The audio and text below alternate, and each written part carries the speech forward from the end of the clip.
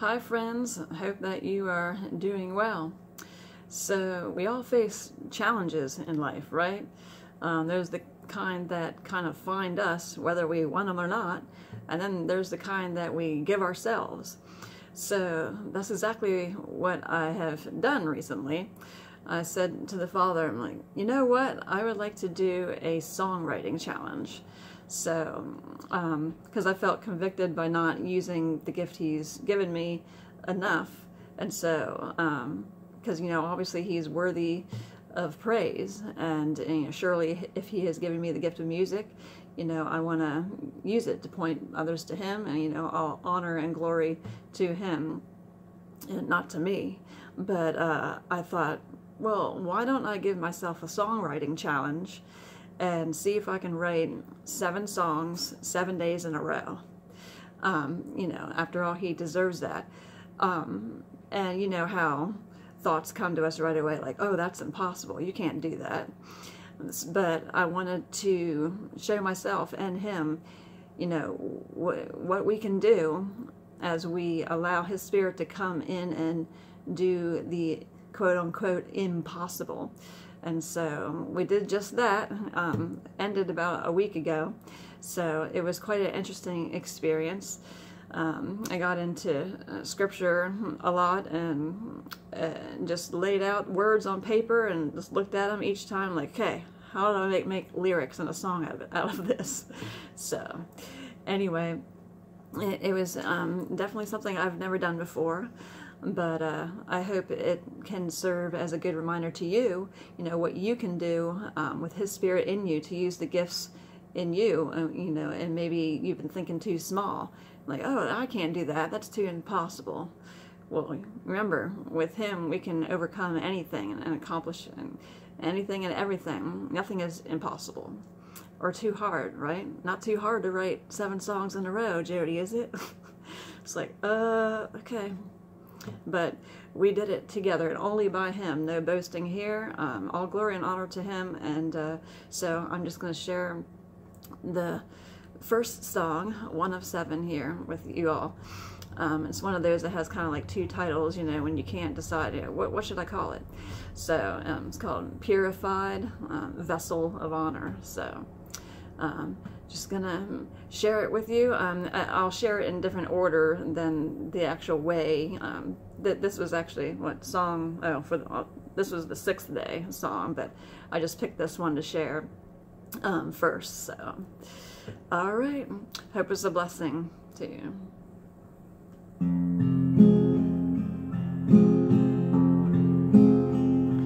You've prepared a sacred place for me, where I'm cleansed of all iniquity, where a life of sin is crucified. What was defiled, now sanctified.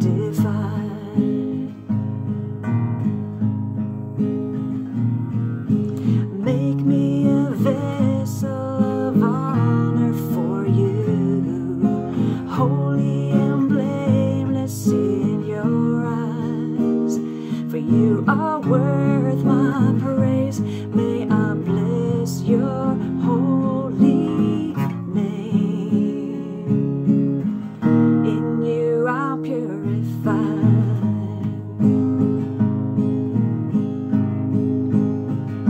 Wash me with your word, oh majesty.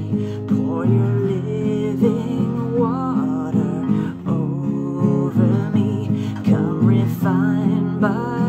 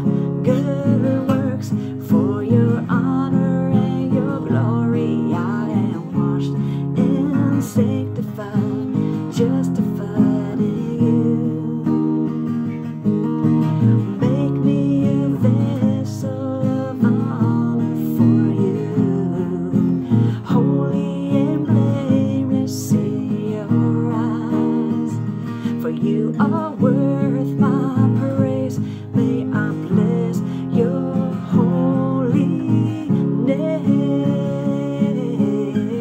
In you I'm purified to do good works for your honor and your glory. Now I live to praise and to lift your name on high, to do good works for your honor and your glory. I am washed and sanctified, justified in Messiah, to do good works for your honor and your glory. Now I live to praise and to lift your name on high, to do good works for your honor and your glory. I am washed and sanctified, justified in you.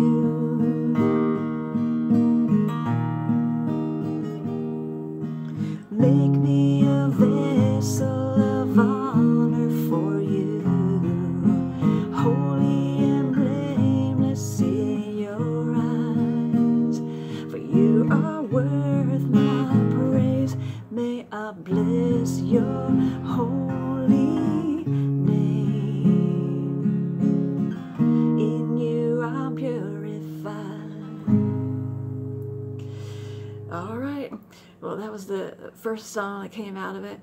I haven't memorized all the lyrics to all these songs. I have so many lyrics going on in my head. But anyway, hope that was a blessing. And indeed, he does come in to purify us. He wants to refine us in the fire to make us more like him. And how we are to be, you know, what he had in mind when he created us. And so, like, that's always the goal, to get there. And so we are wise to surrender, to allow him to do that purifying and sanctifying work in us. Hallelujah. All right. See you for the next song. Take care.